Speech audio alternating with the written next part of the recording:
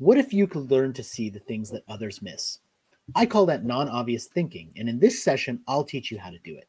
My name is Rohit Bhargava, and for the last 10 years, I've been curating a book called Non-Obvious Megatrends.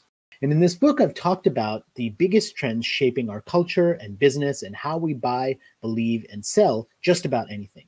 And one of the biggest questions people ask me is, how do we think about trends in the future now in a time of total disruption? What I thought I'd do is start off with a couple of visuals to try and paint a picture of what that future looks like. And the first one is something called an experience tube, which really got popular last year.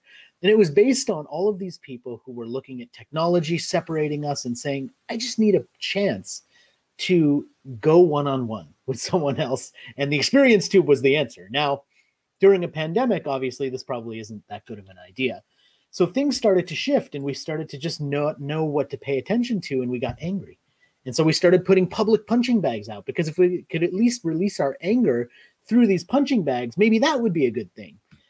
And then we eventually moved to just not knowing what to do at all and not seeing any solution for anything. And I love this particular creation because it sort of sums up 2020. I mean, if there was a visual that could sum up 2020, this kind of seems like it would be it, doesn't it? But what if we could better understand today by seeing what's missing and testing ourselves? And in fact, that's one of the first things I'd like to do in this talk, which is give you a super quick test. And in this test, I'm going to share with you 3 media stories, and I want you to decide for yourself individually whether each one is real or fake. So decide for yourself. This is going to be a very quick test, sort of like a game show. The first story is chemical in McDonald's fries could cure baldness. That's the first story. Second story, bumblebee vomit. Scientists are no longer ignoring it.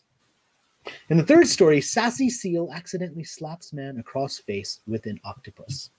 So those are your 3 stories, and your task is to decide which ones of those are true and which ones are false. Are you ready? Let's see the answers. First story, real. How? Because apparently some scientists found that a chemical could regrow hair, and some online writer did a Google search and found that that chemical was present in McDonald's fries. Put the pieces together. There's your story.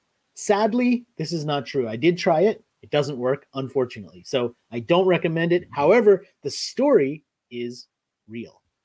Second real story, sassy seal accidentally slaps man across face with an octopus. Yes, this is real. And in fact, I will give you a URL where you can watch this video because it is, as you would suspect, highly entertaining.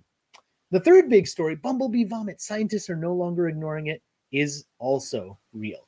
So one of the things that you realize when you look at these stories is it's hard to tell what's real and what's fake. And in fact, all of these books that were recently published kind of talk about the same thing, which is that we're in the midst of what I call a modern believability crisis.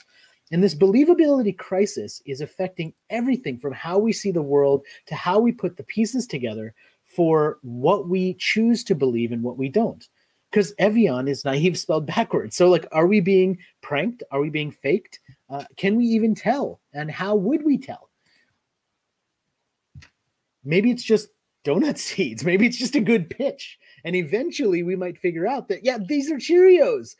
But it's hard to know the difference because so many messages and stories that we see out there are not meant to make us feel good about ourselves. In fact, kind of the opposite. The images are retouched to make us feel worse about ourselves in many ways. I mean, here's a real fashion ad that says hotness comes in all shapes and sizes. And then it shows you 4 women who are basically the same size. So hotness comes in all shapes and sizes, but it kind of comes in one size according to this ad. And how does that make us feel? Whether we're the target audience for the ad or not. Because we see all of these misleading claims and all of this media out there, and it seems unbelievable. I mean, Cocoa Krispies, all natural. How is that possible? Is there a tree that grows this cereal that we haven't seen out there? Of course not. And so every time we see one of these, it reduces our faith in the truth just a little bit.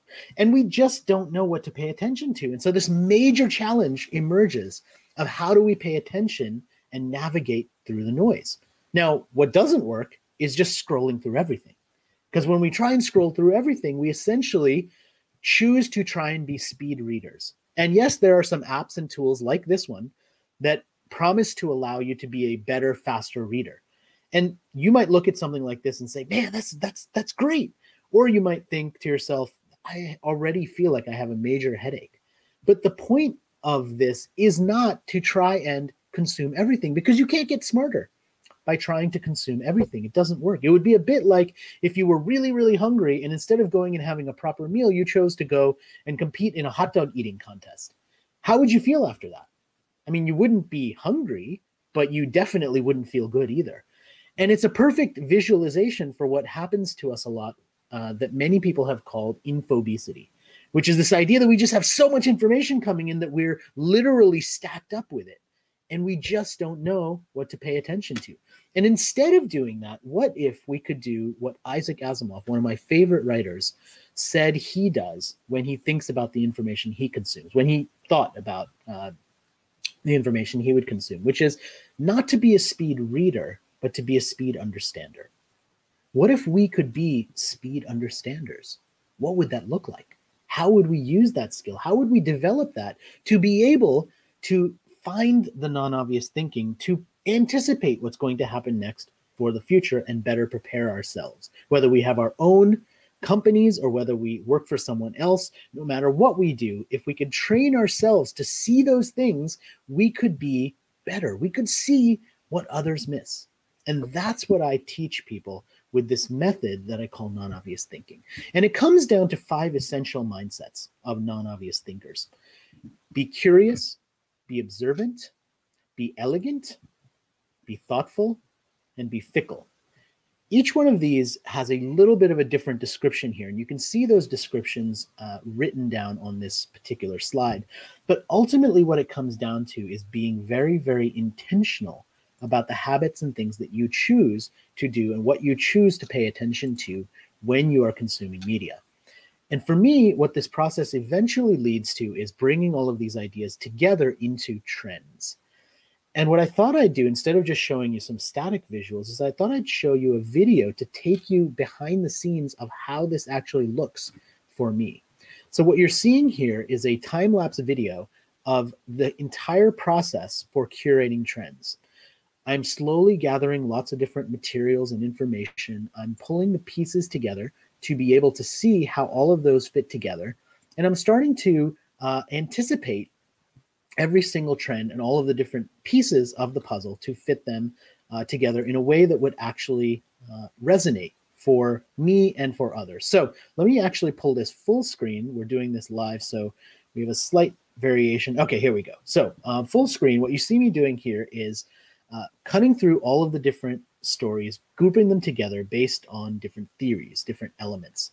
And each one of these elements then ladders up to a bigger theme, which start to aggregate together. And part of the process here is to aggregate these themes together into big ideas. And for me, these big ideas become trends, non-obvious trends. In this case, a trend that I called truthing, which was seeking the truth for yourself. Then it turns into an outline eventually, and that outline turns into a chapter in the book. And really what this allows me to do is, let me fast forward here. There we go. It allows me to put together what has been an annual project for me, an annual book every year, where I list out the most interesting and non-obvious trends of the year. And Non-Obvious Megatrends is my latest version of that book, which just came out in January. Now, that seems like a long time away, especially because it was before the pandemic. And so one of the biggest questions is, okay, you wrote a book all about trends for the next decade, and then the pandemic hit.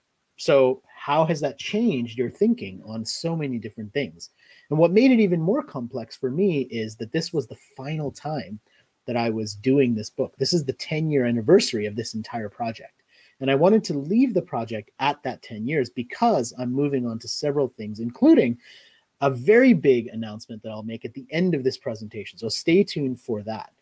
But ultimately, what I wanted to do was take you behind the scenes of not just the method behind this, but also what are the actual trends. And one of the ways we visualized it, which was very entertaining, was this photo shoot from a article that a team at Microsoft did about my process, where we wanted to visualize really the noise that happens that we need to conquer, that we need to get past. And this is me covered head to toe in Post-it notes. It's not photoshopped. It's actually me. And this was a really fun way of illustrating that there's just a lot of noise that we have to be able to get past in order to spotlight what the trends are, what the real meaning is behind how the world is changing. So up until now, I've given you a little bit of a background into how I think about non-obvious thinking, the habits that I suggest for non-obvious thinkers.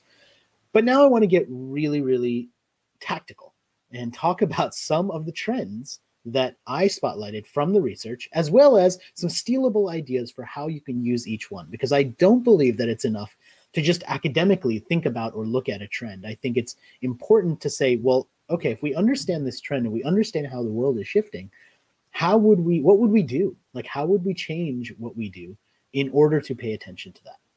And the first trend I wanted to share with you is something I call the human mode. And the human mode is this idea that when we're tired of the technology that isolates us from one another, we seek out and place greater value on physical, authentic, and unperfect experiences delivered by humans. Now, we're in a time where it's really hard to have those physical experiences delivered by humans because we're separated from one another. But there's many ways to bring more humanity into the projects and things that we do. So here's an example of a team from Herbal Essences that decided to remodel an element of the shampoo and conditioner bottle and essentially put little dots or lines on the back that you could feel, because then visually impaired people could decide when they're in the shower, they could see which bottle is the shampoo and which one's the conditioner. Beautifully empathetic design and hugely useful for not just people who are visually impaired, but anyone who has their eyes closed in the shower, which is literally everyone. So sometimes we innovate in a human way, in an empathetic way, and it becomes valuable for everyone. And it's so valuable because it's based on the human mode. Another one of my favorite examples is this banana slicer from Amazon, which you may not be familiar with, but is one of the best-selling kitchen appliances on Amazon and has been rave reviewed by thousands of people, including reviews such as this one that says, "Does this work better on Brazilian bananas better than ones from Italy?" To which someone says, "I would be happy to help if you could be more precise. Are we talking about Tuscany bananas or Neapolitan bananas? Be specific." Lots and lots of reviews just like this about this banana slicer, because you know what? Actually, the number one most helpful review says, "This banana slicer saved my marriage," and raves about how amazing the banana slicer is. And of course, as with every product, not everybody loves this banana slicer. There's some negative reviews. And the negative 1-star review, the top-rated negative 1-star review says, "This banana slicer does not work," in all caps, of course, because this person's really angry. "This banana slicer does not work." And then underneath it says, "All my bananas curve the opposite direction." Clearly, people are having a fun time with this banana slicer. But there's a moral of this story too, which is the less seriously we can take ourselves and the more personality we can allow ourselves to have with what we sell, the more people can connect with it. And this banana slicer is a perfect example of that, because like, people don't need a banana slicer, but it's a fun product and it sells because it's a fun product and because they're unafraid to let humans have a personality and you know, kind of make a joke out of it. I actually buy my banana slicers wholesale because when I do lots of these different events, I send them to people as gifts. So I have an entire wholesale account just for banana slicers. Yes, clearly I'm very weird, but I like doing it. The stealable idea behind this is, how do we have a personality with all of our things that we put out into the world? How do we lead with empathy? That's the lesson here. That's the thing that we should try and figure out. Second non-obvious megatrend I wanted to share with you is flux commerce. And flux commerce is my description for this idea that the lines that used to exist between industries are starting to break down. So you've got Apple, a technology company that is launching a credit card. You've got Capital One having cafes and spaces for people to gather and work. Crayola, known for their markers, branched out into makeup and making an entire makeup line, because makeup's basically painting your face. Taco Bell opened up a hotel chain. You can get a mattress delivered to you in a box. This has been around for quite some time now. You can go to certain Whole Foods locations and have a produce butcher chop your vegetables for you, so you don't have to do that yourself. In fact, you can get an oven, a smart oven, that will use cameras to decide how long to cook something. So you just stick it in the oven and it cooks itself. And by the way, there's also a device to allow you to hover over food so you can tell if your food has gone bad or not, because we are unable now to use the device on our face anymore for that. We need like devices entirely. All of this disruption that's out there. In fact, we don't have patience to wait for things anymore either. This is whiskey that's aged for as little as 2 days. Because you know what? Like, we've seen the news about climate change. Like, we don't know if we've got another 20 years or 30 years to wait for this whiskey to really mature. We may as well drink it now after 2 days, right? It kind of makes sense. We want to get this. We want to get it right now. We want instant gratification. We don't have to go. This is an app called Filled, where you don't have to go and get your car filled at the gas station anymore. You just park it, use the app in certain regions, and the truck will come to your car and fill it for you. All of this ultimate convenience. We even have human companionship through what in this Japanese company's estimation is called the holographic wife. So now you can get a holographic wife too for companionship. Maybe a bit extreme, but the idea here is all of this disruption points to the fact that we need to start thinking about how are we going to disrupt ourselves? How are we going to disrupt our business and how we work so that we can start to take advantage of all of these opportunities? Third trend I want to share with you is what I call revivalism. Revivalism is based on this modern believability crisis that I talked about earlier. And when we feel like we don't know what to believe, many of us start retreating backwards into the things that we used to know and what we used to pay attention to and what we used to love. So now we're listening to music on vinyl again. Kodak started making film for diehard photographers. All of these entertainment kind of entire franchises are coming back, like Star Trek with Sir Patrick Stewart playing Picard again, which is a fabulous show. He-Man, which really wasn't good the first time around. I mean, let's be honest, but that's coming back too. And Josh Gad bringing all these actors back together to do script reads of The Princess Bride or Back to the Future or like any of these different old school productions. I mean, Cobra Kai is back if you've been watching that.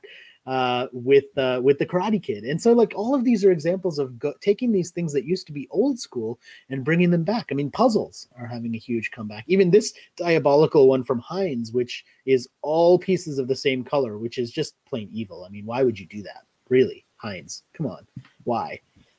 But we're playing classic video games again too. We're playing board games again too. And all of these things point to the idea that we are now rediscovering the analog. We're rediscovering the beauty of being in this situation where we can remember what we used to do and what we used to play with in the past. And that is a really interesting opportunity for any of us to start to reconnect with what we used to do in our companies in the past.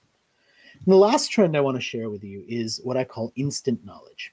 And instant knowledge is the expectation more and more that we have access to everything at our fingertips, every piece of information. And, you know, sometimes this is not necessarily a good thing. So here's an example of a map that a Google map recommendation that I received when I was driving down the road a couple of months ago. And what it says is you could go straight, or you could go in a complete U-turn and waste 36 minutes of your life to then go the same direction you were already going. And that's a perfect example of our expectation right now, which is we expect every option to be presented to us today, even the idiotic ones. And that's a major challenge for all of us, because do we really want that many options? Do we want to give people that many options? But that's the expectation, because we can learn anything and we can get access to anything faster than ever before. We have these tasty cooking videos that we can watch that allow us to get smart about how we're going to make dinner and what we're going to make for dinner. There was an 8-year-old who taught himself how to drive on YouTube because he wanted to go to McDonald's to get a burger. That is terrifying as a dad of kids. Like, that's terrifying. But that's the world we live in. It even inspired us at the Non-Obvious Company to create a series of guides, of how-to guides, because people expect to learn things faster now. And so the old school dummies guides that are 400 pages long, where there's 3 pages describing to you what a friend is on Facebook, like, nobody needs that anymore. We're too smart for that. We need smart advice for smart people. And so we expect that the advice that we get in the places that we get it from is going to tailor itself to that. And really, that's the expectation now that is a huge opportunity for many of us in business, which is how do we help people get faster, get smarter faster? And in many ways in marketing, in the marketing world at least, this is called content marketing, right? We deliver answers to questions, we deliver solutions, and therefore people understand that and they say, oh, you can help me. And what all of these pieces come down to is essentially a reminder of my favorite quote, the quote I shared from Isaac Asimov before, which is, if we are going to be able to take all of these pieces and all of this noise and figure out what we should be paying attention to, and do it in such a way that allows us to anticipate the future, we need to be speed understanders, not speed readers. And that is the key. So I promised you all of those things, and I also said that I would be giving you a big announcement. And so my big announcement is my brand new book, which I am very excited to be writing with my good friend Henry Mason, who comes from the world of trend watching and is a fellow trend curator, called The Future Normal. And if you go to this URL right here, you will be able to not only download all of these slides and watch all of the videos that I mentioned in this talk, but you will also be added to our list to get a sneak peek of The Future Normal as we start to develop chapters of the book and different elements, and you'll be really part of our inside circle. So if any of those things seem interesting to you, I would love to have you as part of our community over there. I hope this has been useful for you. And the final thing I will leave you with is one last picture from that photo shoot, along with a way to get in touch with me directly. So this is my personal email address right here, and you can get in touch with me directly by sending me an email, or you can go to this landing page we have set up just for you to be able to download fascinating, interesting materials and to get a sneak peek at our new upcoming book. So now I look forward to talking further with all of you, to having a live engaging session, and to getting deeper into any of these trends or non-obvious thinking, or what the future normal is actually going to be like. Thank you so much for being here. Thank you for listening. And thank you to Inc. for inviting me for part of the event.